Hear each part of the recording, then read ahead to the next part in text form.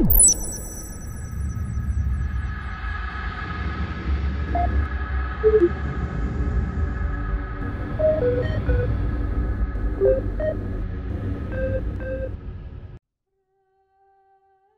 the turn of the 31st millennium, the Emperor of Mankind had, upon the machined flat surface of the world of Ulanor, issued a proclamation that would forever change the course of imperial, nay, galactic history, and damn our species to discord, destruction, and bloodshed unheard of. Horus Lupercal, Primarch of the 16th Legion Luna Wolves, was elevated above his 17 brothers. Know then, that this is a record of Horus the Warmaster, of his attempts to wrestle with his newfound responsibilities in the role, and ultimately, his path to the fall that would damn him. What of the role of Warmaster itself? It was a position unheard of within the Imperium. For 200 years, since the departure of the Great Crusade from the wastes of Terra, the Emperor of Mankind had commanded his armies of his Imperium, leading ever from the van of the advancing Crusade juggernaut. While he naturally delegated significant authority to his Primarchs, the Lord of Lightning was still the head of what was, fundamentally, a totalitarian military regime solely under his jurisdiction, for none were truly as he, and only through his wisdom, guidance, and leadership could the species ever have been led to such great triumphs. This was now, however, all to change. The Emperor announced his departure from the front line, telling his stunned sons of his early planned return to the Imperial Palace upon Terra. In his stead, it was Horus who would command the entirety of the Imperium's armed forces, with the full authority of the Master of Mankind himself.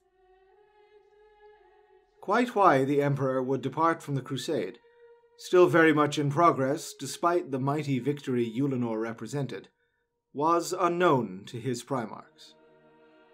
While the reason has since been revealed only to the privileged few, and will be committed to record upon a later date, pending the approval of the imperial household, he would impart the knowledge of his reasoning upon none, not even his own sons, not even his new Warmaster. He asked his progeny merely to trust his wisdom, and the import of the work he was to pursue. Their reactions were, like their characters, many and varied, ranging from happiness to discontent to outright condemnation. Some lauded their brother Horus's ascension.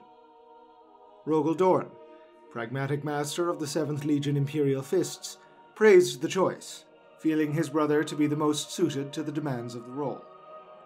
Fulgrim of the 3rd Legion Emperor's Children, and Sanguinius of the 9th Legion Blood Angels echoed this, with the latter confiding to his brother privately that he was relieved not to have been selected for the burden.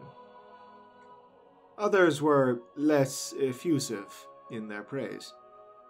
The Lion of the 1st Legion Dark Angels protested Horus's selection over his own, pointing to his legion's role as the first founded and to his own tally of victories, as proof that he should have been named Warmaster. Perturabo of the 4th Legion Iron Warriors felt similarly, bitterly arguing that Horus lacked the logistical acumen to truly meet the strains of imperial leadership, and that this was yet another example of the Emperor's lack of acknowledgement of the work of him and his legion.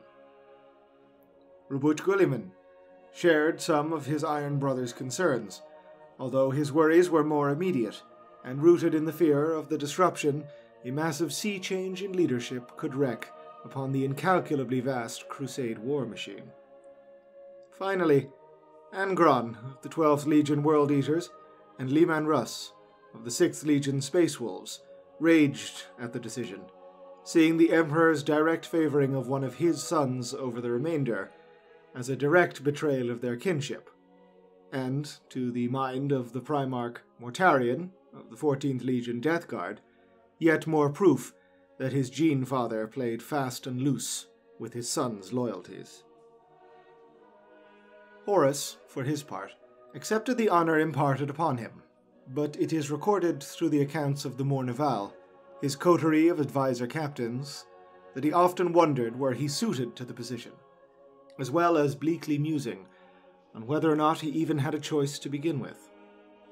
Guilliman was more the statesman, more adept at handling war in all its myriad forms. Ferrus Manus of the 10th Legion Iron Hands was more the man to conquer the galaxy, heedless of the cost, never bowing, never breaking, forever forging onwards.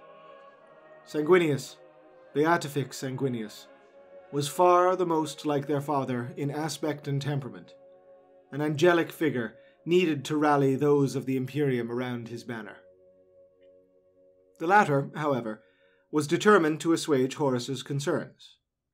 The Lord of the Blood Angels reminded Horus that the Emperor had chosen him not for his legion's size, for the 13th Legion Ultramarines eclipsed that, nor their tally of victories alone, for the Lion and his Dark Angels ever snapped at those heels. No, Horus was Warmaster, for, out of all of the Emperor's sons, it was he who could digest every stratagem, defeat every foe, embody every aspect of war, approach every problem from all possible viewpoints, and do so with such an intoxicating charisma and belief in the imperial truth that men could not help but follow him into the teeth of whatever enemy he bade them to. Many of his brothers could fight different forms of war better than he, but only in Horus were all the virtues of the commander, writ so large, and so plain for all to see. Beyond that, on a level yet higher, writings from the time, penned by the great and good of the Imperium, laud Horus as being singular among his brothers in his appreciation of the Emperor's grand vision for the future of mankind. He truly believed his father's plans for humanity's destiny as rulers of the galaxy, and was able to comprehend the incredible scope of the master of mankind's purposes in a way his siblings may have claimed to, but never could truly appreciate. Under this understanding, it would be clear to see why the Emperor would love him in the way that he did. For to be a being such as the Emperor is to be utterly alone in the universe. To have one's son see your ambition as you do, one can only imagine how that must have felt. One must wonder if this is a facet of the infant Horus maturing at his father's side. While records at hand are incomplete upon the matter, it is known that Horus was the first found Primarch, and found as a child. He grew up at the Emperor's side, under the Emperor's own tutelage. Not for him, the foster parents or worlds his brothers flourished or suffered under. No, by the Lord of Lightning's own hand was the Warmaster's mind sculpted and filled. He, perhaps more than any other, was the truest example of the Emperor's ambitions for his progeny. Horus's elevation to Warmaster came, however, in tandem with another ruling by His Imperial Majesty, one that unsettled the Primarchs even more. In the wake of his departure, and to better prepare the Imperium for its now seemingly inevitable victory in the Great Crusade, the Emperor formed the Council of Terra, a civilian bureaucracy to administer the laws, tithes, taxes, and day-to-day running of the Imperium in his stead, formed around Malcador, the Imperial Sigillite and the Emperor's most trusted advisor, Kelbor Hal, the Fabricator General of the Martian Mechanicum, Constantin Valdor, Captain General of the Legio Custodes, as well as the Masters of the Astronomicon, the Astra Telepathica, the newly founded Administratum, and divers other lords and ladies drawn from high-ranking offices within the Imperial and Human volume. This was a massive shift in the distribution of power in the Imperium, As before, these luminaries had been entirely subservient to the Emperor's military regime. For the first time, the Primarchs held authority only in military concerns. In all other aspects, they were now subservient to civilians on far-off Terra. Many, even those generally taciturn, were sharply critical in what they saw as the usurpation of the power of the imperial household in its most prominent forms, namely themselves. Those more choleric of the Emperor's sons railed against the now implied deferment to bureaucrats and Terran nobility as a betrayal of all they had fought for, as none of those councillors had ever shed so much as a drop of blood in the name of the great empire they had spent the better part of 2 centuries forging from their own sweat and toil. Horus's tenure as Warmaster was marked by a string of notable victories, but also some fraternal strife. The Battle of Gate 42, for example, earned him the eternal enmity of his Primarch brother of the 19th Legion Raven Guard, Corvus Corax, who accused Horus of throwing away the lives of his warriors in a heedless pursuit of glory. However, Lupercal, ever the canny political operator, was sure to strengthen the bonds he shared with his brothers wherever possible. He was sure to flatter bitter Perturabo with the praise the Iron Lord craved so deeply. Similarly, he recognized the incredible skill at arms the enigmatic Alpharius and his 20th Legion, Alpha Legion, possessed, despite their less-than-stellar reputation amongst the other legions, an inherently insular and secretive nature. Not all of Horus's relationships were simply political tools, however. There was a genuine bond of kinship between he and Sanguinius, for instance, as there was with the 3rd Legion Primarch Fulgrim. 5th Legion White Scars Primarch Jaghatai Khan, disaffected as he was with what he saw as the gulf between himself and the Emperor, regarded Horus with a fraternal fondness, as he felt Horus to be the only one of his brothers to understand his passions for freedom and exploration, and how the Imperium stifled his true nature. Where Horus could not court affection, he could at least count on respect. Ferrus Manus and Rogel Dorn, masters of the 10th Legion Iron Hands and 7th Legion Imperial Fists, both regarded their brother with the esteem they reserved only for the most competent of commanders. Despite the exigencies of the Great Crusade pulling him every which way, Lupercal steered the uncountable forces of the Imperium steady and true during this period of imperial history, with system after system, sector after sector, falling to the might of the armies of humanity. His advisors were many, and though he counted the counsel of his brothers as a most precious thing, Horus, being Horus, was not one to discount the input of any under his banners. His Morneval were an omnipresent representation of this, 4 captains of his Luna Wolves, drawn from the ranks not by virtue of their position of command, but for the content of their character.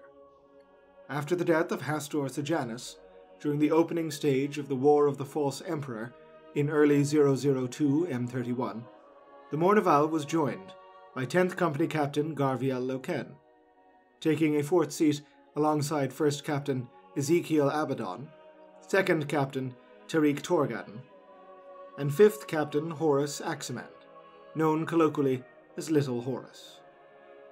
They were joined, in the aftermath of this campaign, by a figure around who so much history turns. Erebus, 1st Chaplain of the 17th Legion Word-Bearers. The 1st Chaplain is recorded as having been an Astartes of simultaneously intimidating and utterly approachable aspect. Aping his gene-father Lorgar Aurelian, passages of his Primarch's writing were tattooed upon his head in the runic language of his homeworld Colchis. There were few in the Imperium, save Lorgar himself, who were more ardent believers in the manifest destiny of mankind than Erebus. Dispatched by Lorgar as an emissary to the Warmaster's side, Erebus became something of a spiritual advisor to Horus, in a fashion that clearly offered Lupercal a facet of counsel his Mournival could not. Erebus did not, however, concern himself simply with the Primarch, ministering to both the Luna Wolves and the human members of Horus's 63rd Expeditionary Fleet, in a fashion more akin to a mendicant preacher than an iterator of the imperial truth, although always being sure to cleave to the truest interpretation of the Emperor's ideology. He became a regular attendee of the Luna Wolves' warrior lodges, ostensibly rankless fraternal gatherings, in the tradition of those started by his own Word-Bearers Legion.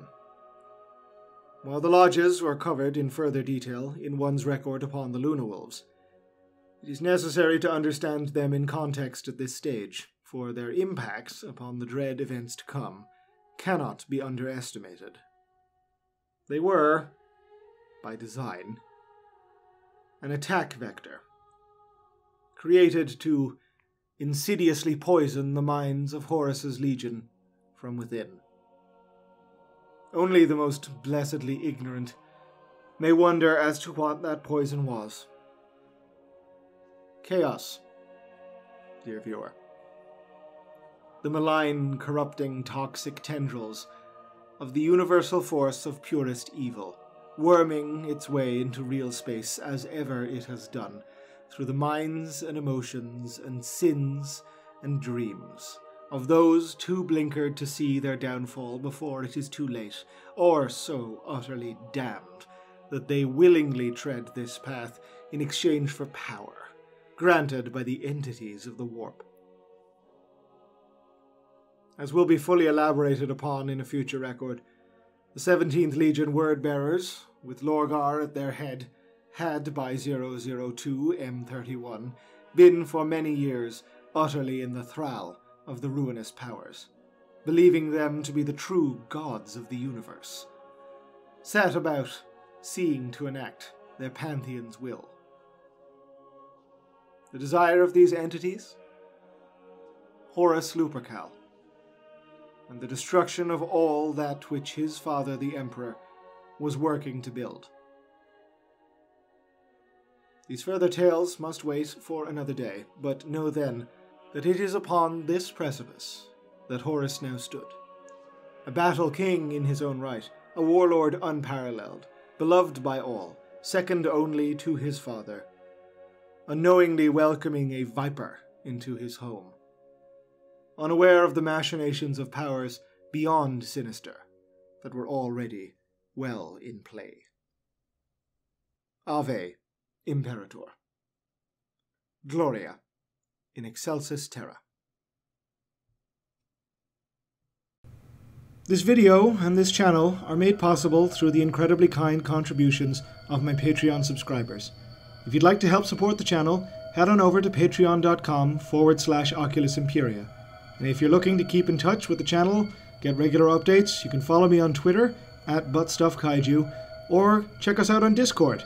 A link will be in the description and on the channel page.